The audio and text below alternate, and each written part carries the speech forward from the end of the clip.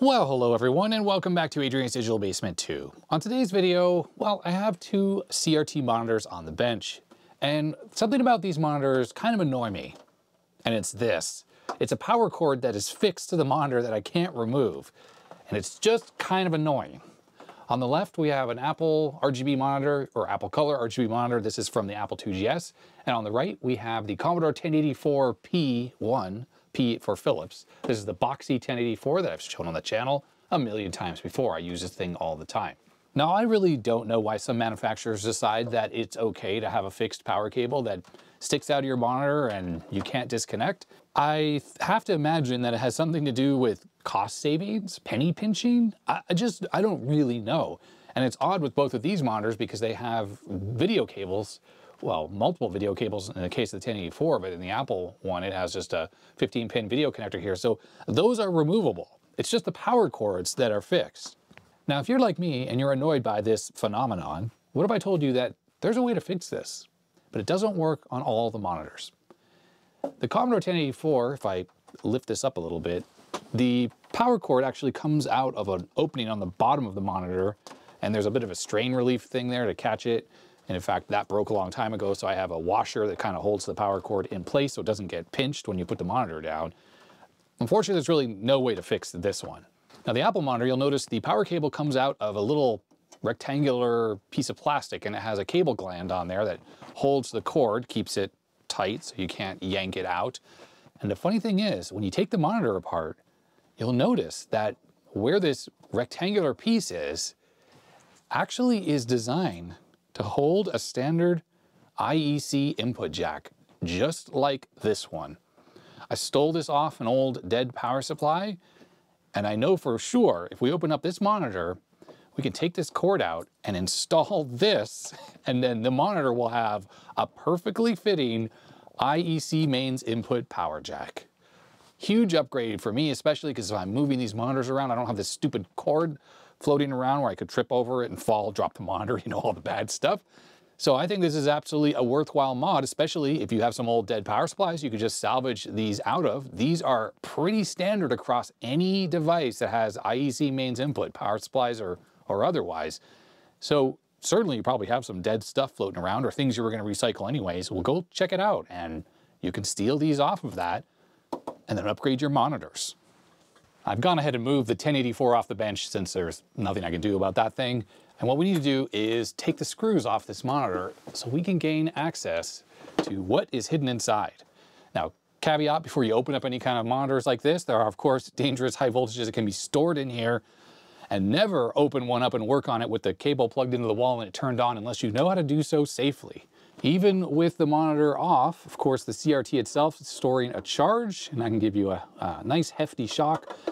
And inside the monitor is a switch mode power supply, and that means there are capacitors that can also give you a shock if you touch the bottom while they're still charged up.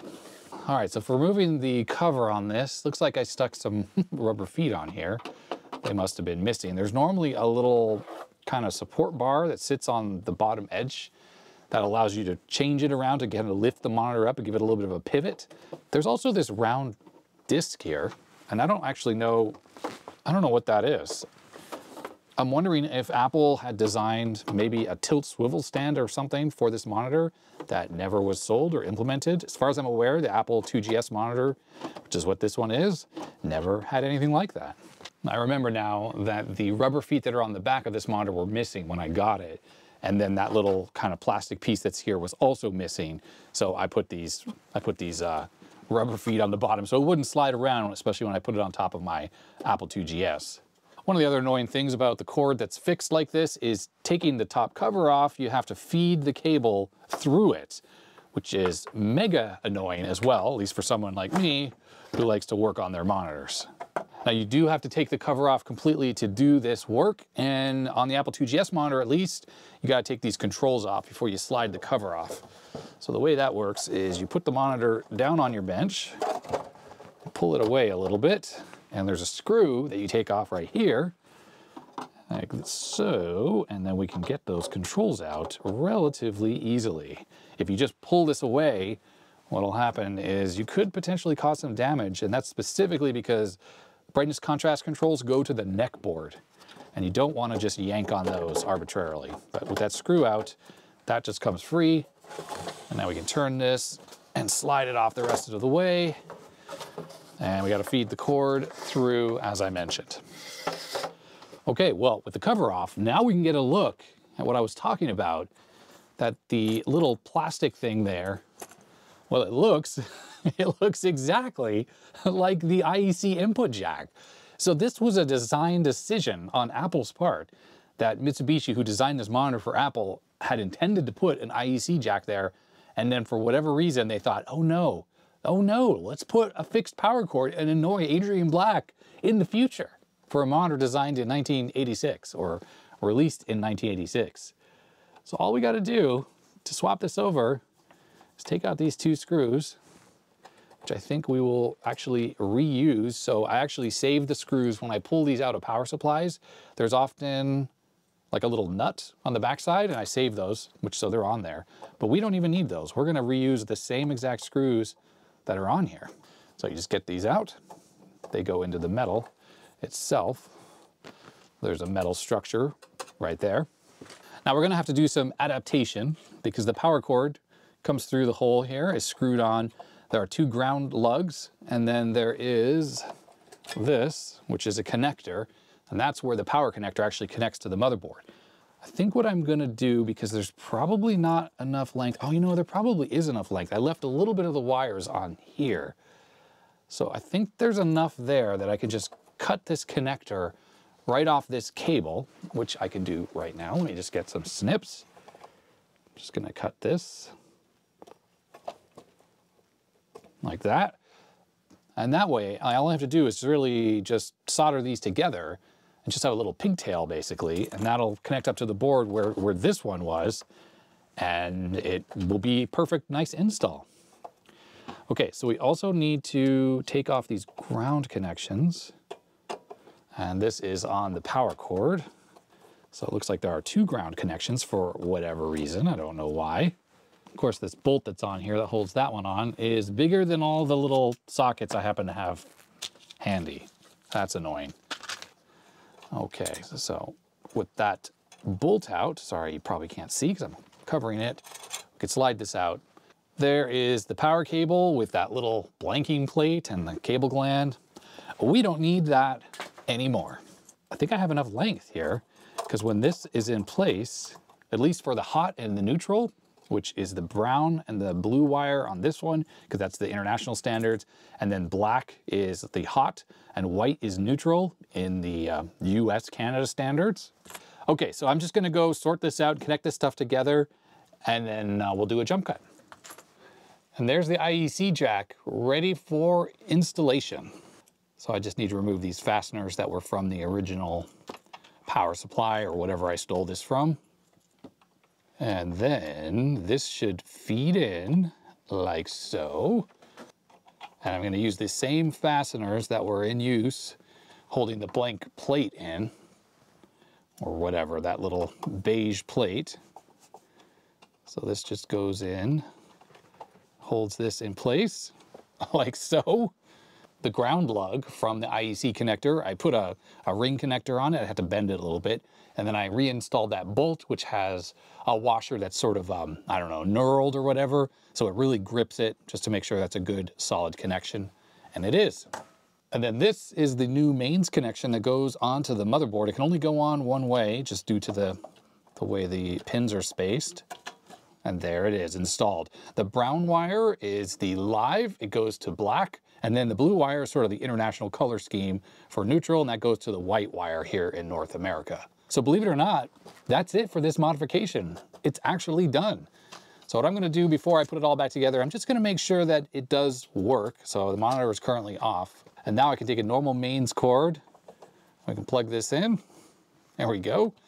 And then I can turn on the monitor. Wow, yeah, it works. The degaussing circuit on this thing makes a big old clonk sound. Yeah, there we go. It's freaking working. How cool is that? So much better than that silly cord that hung out the bottom. Now what needs to happen? Monitor needs to go back together. And it's a lot easier now because I don't have that cord I have to feed through the back cover. The Amiga 600 is out because I had this hooked up to the monitor. I was just tweaking a couple settings here and there while I had the back cover off. I've never actually looked inside of this monitor before. It's kind of dusty. Without that annoying cable, it's very easy to get the monitor back together. We just have to get that one single screw out. Where's my screwdriver? Here it is. Oh, I left it out. I always like to put the screw back into the case after I've removed the control panel. I try to do that because it's easy to misplace it. And then you're like, oh, I can't find the screw. So I didn't do it this time though. It's a pretty good design. Getting these controls in is relatively easy because there's some alignment pegs, so you can actually put it in place and it stays. And then you can get that one screw in. That just makes sure that it doesn't fall out. So now you just gently push this back, make sure the wires kind of go into the right position.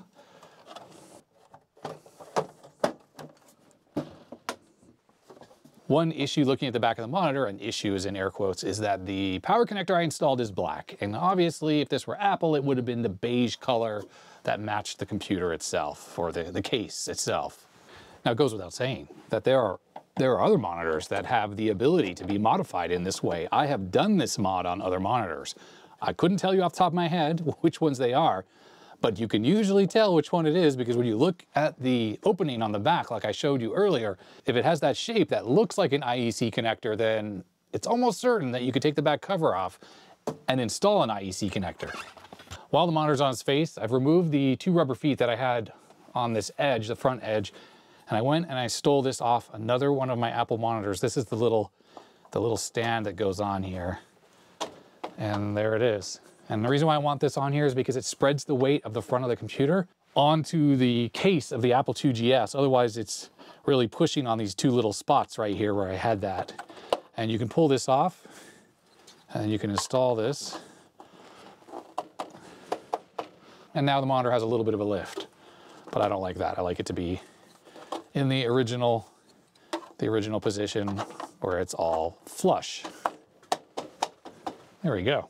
Right, there is the Apple IIgs monitor, no longer affixed to any cords off the back. So first of all, let me plug in this power cord and I will connect up the Amiga to it. And I have an adapter cable here that goes from the Apple IIgs 15-pin connection to the 9-pin that the Amiga or the 1084 uses, really. That's what I ended up doing. And with this cable, which normally I use to actually plug an Apple IIgs into a Commodore 1084, it works in reverse. So I can just plug this into the Amiga 1084 video cable, power on the monitor. We should get whatever the Amiga is displaying, which was the Amiga test kit. Yes, it is. So there's a test pattern. It's funny that I like to hook an Amiga up with the test kit and this test pattern for calibrating monitors, at least for the drive controls and the bias controls and the brightness and the contrast, because you can tell exactly if you have your screen or your brightness too high or too low based on what you're seeing there, and then you can adjust the contrast and the drive controls and stuff like that. But that is not what this video is about. What this video is about is that now I can just pull these cables off the back, lift this up, and as you can see, we're no longer encumbered by this annoying cable that, well, you know, was on the monitor for its entire life. And actually, you know what? I'm not gonna throw this cable away. Obviously, it could be used on something else, but the reason why I like this cable is that it's actually very flexible. And the power cord that's on my Commodore 1084 is not. That cord is really stiff and annoying, but this gray Apple cable is just, I don't know, feels nicer. So I'm gonna reuse this and install it onto the Commodore 1084 because that will be a big improvement for the crap cable that's on there that I cannot remove. And I don't think I'm gonna install this cable in this video because there's really nothing to that. You just open the monitor and swap the cable over just like I did here. The cool thing about this mod is that we can just use a regular IEC jack. I'm just trying to get this cable gland off. I'm using the special tool that a viewer sent me. Thank you very much for that. That makes this job so much easier. And with the appropriate tool, I was able to get that cable gland off, and it's still in good shape, so I can save that and reuse it. And the power cord, well, it's got a little crimp in there, but that's no problem. This should be a relatively easy mod to install into the 1084, and then I'll have a much less annoying, but still annoying, just less annoying power cord on that monitor. So there we go. That is the whole video. It's a short one. It's a very short one. I just wanted to show that it's pretty easy to modify these monitors often to add the IEC jack and just get rid of that stupid cable. I think at least some of the other Apple monitors that have a fixed power cord can accept this mod, although I can't remember. But just look at the monitor, just look for the opening that is the right size for an IEC jack, and just know that there's a good chance that a regular IEC jack that you steal off an old recycled power supply can totally make the monitor that much better. So, hope you enjoyed this video. If you did, thumbs up. If you didn't, you know what to do. Names are scrolling up beside the screen that make it possible I do this full time. They are my patrons, they are my YouTube members, and they are awesome people. Thank you very much to all those folks. Thank you very much for watching this video. Thumbs up if you liked it, thumbs down if you didn't, subscribe if you haven't already, all the usual YouTube junk, and that's gonna be that. So stay healthy, stay safe, and I will see you next time. Bye.